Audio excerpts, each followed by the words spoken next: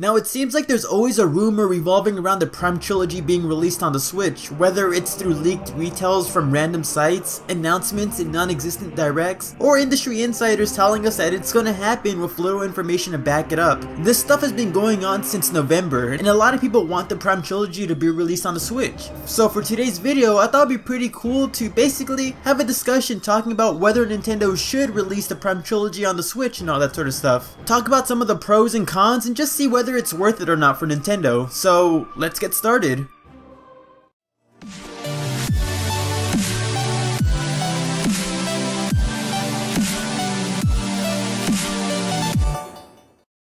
Now obviously, as a fan, I want Nintendo to release the Prime Trilogy on the Switch. It's a great game, honestly. Having the ability to play games like Metroid Prime 1, Prime 2, and Prime 3 on my current console on the go, it's any fan's dream, honestly. And with Nintendo announcing Prime 4, it would be a cool way for many fans like me to refresh on what the story of the Metroid Prime Trilogy was. Re-experience the game to get hyped up for Prime 4, and giving us fans something to do while we wait for this game to be released. Also, with Prime 4 being what we assume is the fourth game in the overarching story of the Prime Trilogy, it would be kind of intimidating for someone who's never played any of the Prime games to try to pick up Prime 4, because there's a chance that they could lose out on a lot of cool elements of the story without knowing anything about the previous games. So releasing the Prime Trilogy on the Switch would be a good way for fans to catch up on the story, experience the Prime Trilogy for the first time, and get ready for Prime 4's release and announcement. It honestly makes a lot of sense. It would be a cool way to generate hype for Prime 4, a cool way for hardcore fans to support their favorite franchise, and a really great way to get newcomers invested into the story. The issue though is that Nintendo has already released a Prime Trilogy a couple of times. Not only can you play Prime 1 and 2 on the GameCube and Prime 3 on the Wii separately, but you can play the entire trilogy on the Wii with the Metroid Prime Trilogy collection. You can play the entire trilogy again on the Wii U on the online store, and the fact that people want the trilogy again for the Switch, having it 3 times in a row, it just seems kind of redundant and unneeded. In Nintendo's perspective, it just kind of seems unnecessary. Aside from the issue of multiple consecutive releases, Metroid hasn't really done the best when it comes to sales. The Prime Trilogy on the Wii didn't even break 1 million copies.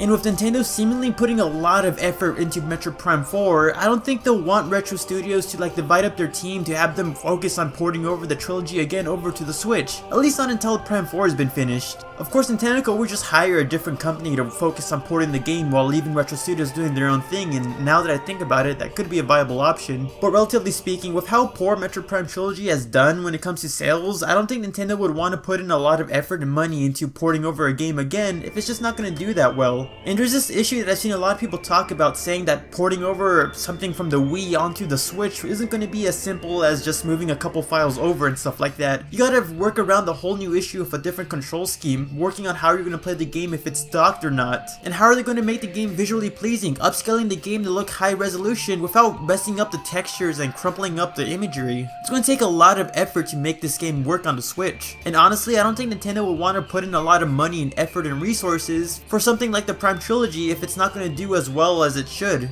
Although looking back and thinking more positively, maybe a Switch version of the Prime Trilogy can do a lot better than the Wii or Wii U version of the Prime Trilogy. The problem with the Wii version of the Prime Trilogy was just that there was kinda no need to re-release all 3 games all over again on the Wii. With the Wii's backwards compatibility, a lot of people who owned Metroid Prime 1 and 2 on the GameCube can easily play it on the Wii and have no real issue. And the fact that the Prime Trilogy was concluded 2 years prior to the Prime Trilogy's release, there was kinda no real hype to boost the game's sales. On the subject on the Wii U's Prime Trilogy port, sure, the Prime Trilogy is around 20 bucks on the Wii U, and that would be a cool way to motivate a lot of people to buy the game because it's really cheap. The issue though was just that the Wii U bombed in sales. Not a lot of people really owned a Wii U, so sales for the Prime Trilogy was already gonna be bad regardless. That's why Nintendo's already ported a lot of their own Wii U games onto the Switch, with that console having a lot wider range of audiences to reach. Those ports of those games are obviously gonna do a lot better now, and I think Nintendo already knows that. There are more people out there who would buy the Prime Trilogy for their console, which is something the Wii U couldn't really do. And with the hype of Prime 4 buzzing around the community, it could motivate a lot of people. Anything between new fans to veteran fans to go out and buy the Prime Trilogy, which is something the Wii version couldn't really do. The Switch version of the Prime Trilogy could be a pretty successful port, and I'm really hoping Nintendo will port this game to the Switch, despite the possible hurdles that could hinder the game's release and sales.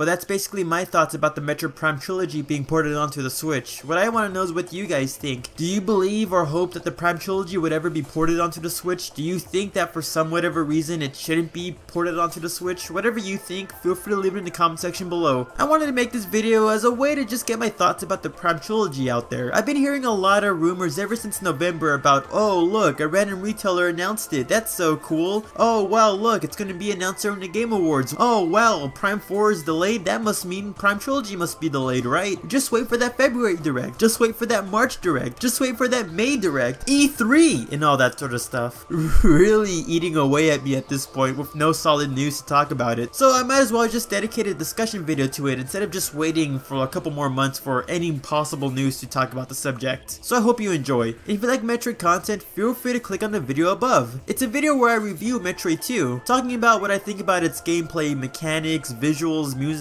story, and all that sort of stuff. If you're interested, please feel free to watch it. With that being said, I'm the Metroid Trainer. Hope you like, favorite, subscribe, hit that notification bell, and stick around for next time because I'll be seeing you later.